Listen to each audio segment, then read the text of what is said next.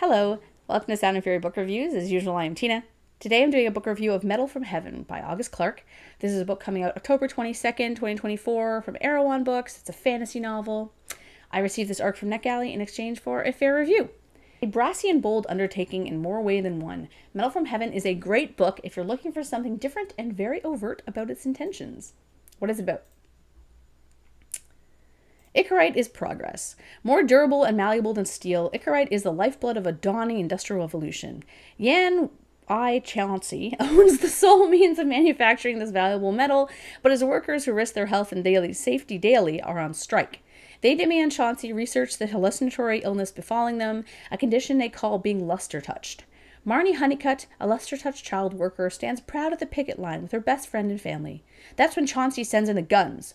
Only Marnie survives the massacre. She vows bloody vengeance. A decade later, Marnie is the nation's most notorious highwayman, and Chauncey's daughter seeks an opportune marriage.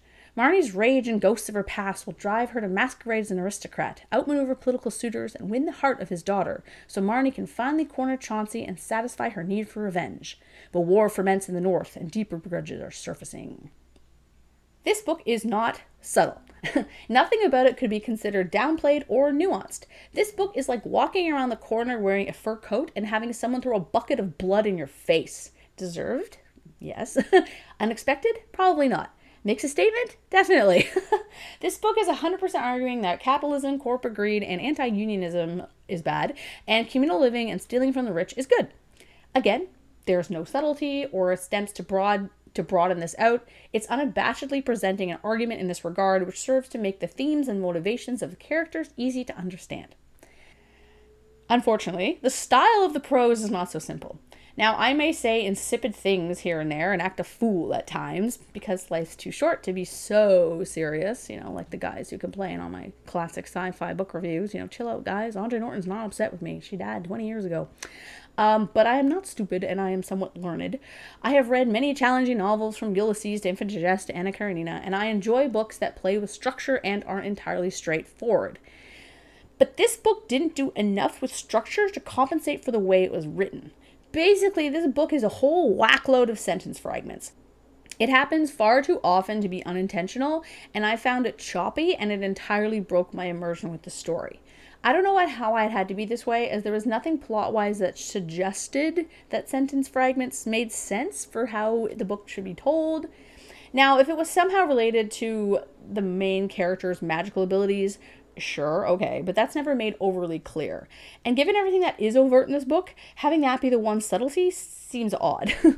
Had the sentence fragments increased when she touched Ichorite or during other times where choppiness would have enhanced the reading in a mimetic way, that would have worked quite well for me. But to have just everything, every sentence, a fragment all the time, I just found it a little bit exhausting because my brain was constantly adding missing verbs, adding missing subjects. It might work well for others. As I said, it's clearly a choice and not bad writing, but this is a book review, so I gotta talk about it. And my review is that I did not like the writing style at all. Sorry. Moving back to the good stuff, the physical descriptions in the novel are excellent. You really understand what everyone looks like, which I think is one of the harder things to actually pull off in fiction. It's easier to give everyone sort of a minimal description and let the reader fill in the blank, but the characters in this book were detailed and rich, and you could picture them from the get-go. The queerness in the book was great too. There's a real lesbians banding together vibe that really welcomes you into the fold. That being said, the characters are a bit much at times. This could be me getting boring in my old age. But, all of them had very loud personalities. They kind of competed with one another in that regard. And it felt kind of like carryover from YA, where at least, the limited YA I've read doesn't lend itself to as many subtle characters as, adult fiction. This, like the prose, is a preference thing. I think some readers will absolutely love these characters. Me, I was like, does anyone just, chill out once in a while? Can we just sit down for 5 minutes? I mean, maybe that's just me also being a parent. I mean, I'm pretty sure if I'd read this book when I was 20, I would be, all hyped up on the vibes. But now, at almost 40, I'm just like, oh. As a whole, I found my interest in this book would move in spurts, though. I would be super, super into it for 10%. And then I'd be kind of meh for another 10%. And then something would pick it back up and I would be super engaged again. This could be because there is a bit of info dumping, you know, in world building that could have been woven in a way that was less clunky or kind of maybe even trimmed back. There was also severe lack of transition phrases, which ties to the prose as well. I think a lot of this book, though, for me, is the prose. I think the story was great. I was really into the story. I really liked the whole, like, seduce the guy's daughter aspect. That was cool. There's a lot of, like, really spicy scenes in this book that I was like, oh, okay, I'm into this. You know, like, there's a lot to love about this book. For me, it was like, I don't like breaded food. It's a bizarre thing. So, like, you know, I would never eat like salmon en croûte. You know, I don't like the breading. So for me, it's like I'd have to like hack through this nasty breading to get to the stuff that I really want to get to. And I guess that's where I was limited with this book.